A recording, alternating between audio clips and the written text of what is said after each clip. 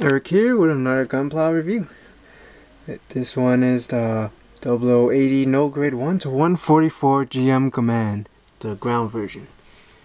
Here's the model built in an attempt to replicate the box cover. That's not the same Zaku as the one in the 0080 series. I believe that was the Zaku FC. This is just the Zaku 2F, the Zaku 2 mass production type. So let's go on to the set itself. Now you might be thinking, why would I buy this now, even though there's a high grade Universal Sentry version, which is probably a lot better?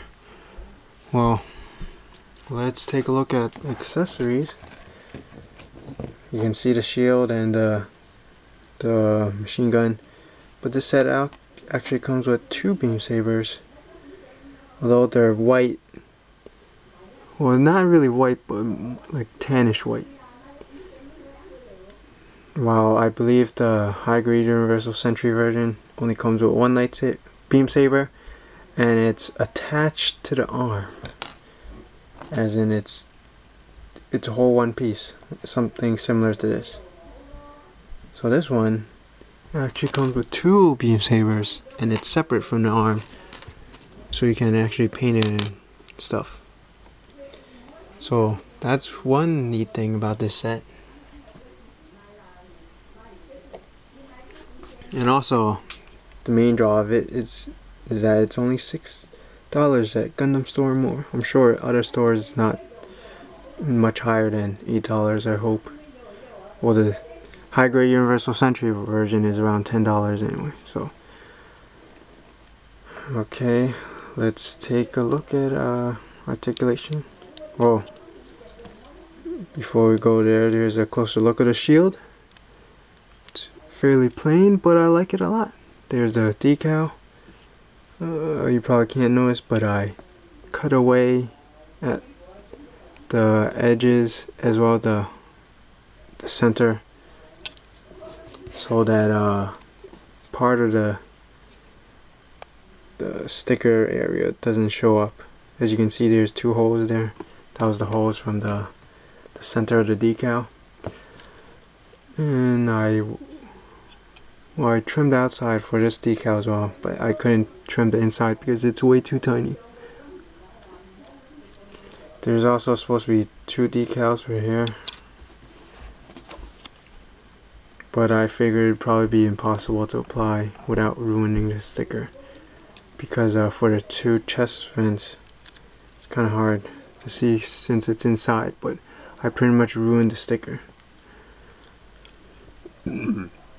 Because the problem is, inside the vent there's actually an indent, so if you were to paint it, it probably would look great.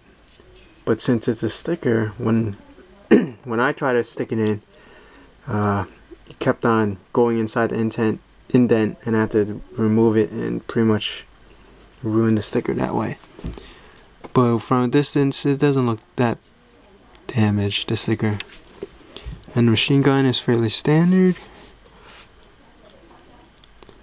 There's a few details on it, and a few opportunities for panel lines, I guess.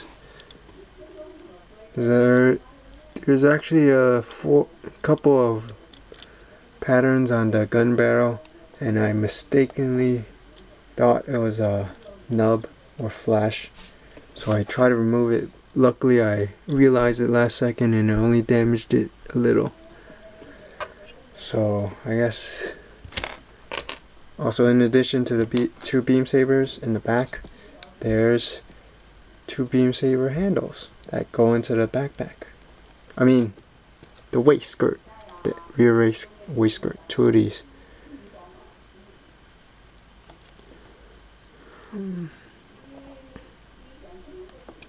So I guess the idea is the GM command moves his hand backwards, well, minus the machine gun, and grabs the beam saber from his ass, and then swings to the front, and bam. and you switch to this beam saber to show that it's powered on. Whew, 5 minutes already. So the shield has a handle on it, which is really nice, really sturdy. Beam saber is somewhat sturdy. I mean, it does fall out, but overall it doesn't really move. Let me show you. It's fairly sturdy. It can come out, but not that easily. So I had a problem with these two back thrusters. They fall out quite easily. I'm guessing because this is an old set, so some of the pieces aren't exactly as high quality as the newer sets, so there's gonna be some gaps and some tight or loose fits, mostly loose. You see that thruster falls out immediately, and this one not as easily, but it still pops out. So let's take a look at the articulation finally. So the hand can move up and down and rotate 360. It's kind of hard because it's using one of those older type of joints. Instead of a ball joint, it's just like a pin. And for the elbow joint, it's not double jointed like the newer ones, so it only goes 90 degrees. But some of the new ones only go 90 degrees anyway, despite being double jointed. And this one is kind of tight, so it goes up this much.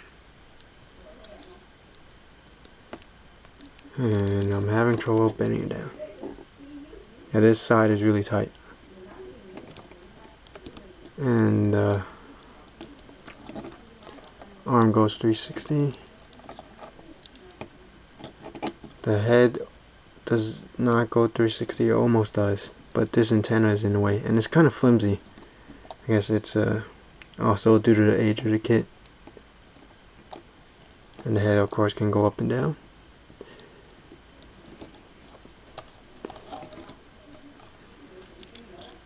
And also, this arm is really loose. Well, I'd rather it be loose than stiff. Well, it's not loose to the point where it can't hold up the arm, but it allows for easier play. So for the front skirts, they're actually on separate joints, but you can barely even move them at all. That's how much movement you got. That's it. Rear skirt does not move at all. The side skirt, that's it. That tiny amount. It's probably not even noticeable. Well, this one is much looser, so it's more noticeable. The other one is kind of tight. And for the leg, goes that far and goes a bit further up. For the knee articulation, bam, that's it. That's like 20 degrees.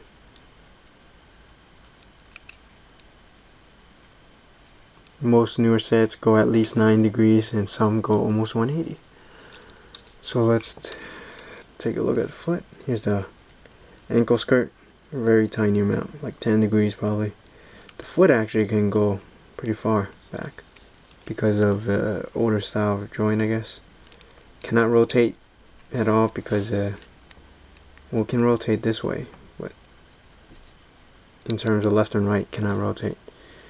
And can go up, like, not at all, mostly back. And the only articulation left is for the waist, so let's take a look at that. I'd say that's pretty good.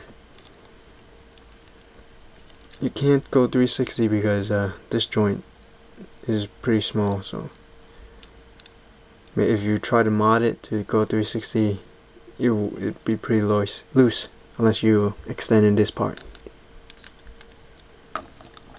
So I guess that's it for articulation. So overall, I definitely recommend it if you like the gems or cheap mobile suits. And of course, if you like the anime series 0080 War in the Pocket, this is definitely a great set. Unfortunately, it's not like compatible with the newer sets. I was thinking maybe I could just switch out the hand with the newer ones, since the newer sets usually come with like 5 to 6 hands. But this one only, it's a older type of joint, so that's not possible. So there's definitely some flaws because it's an older kit. But overall, I think the detail is great. Look, the foot. For some reason, Bandai loves to make great foot detail. So that's it for this review. See you guys next time.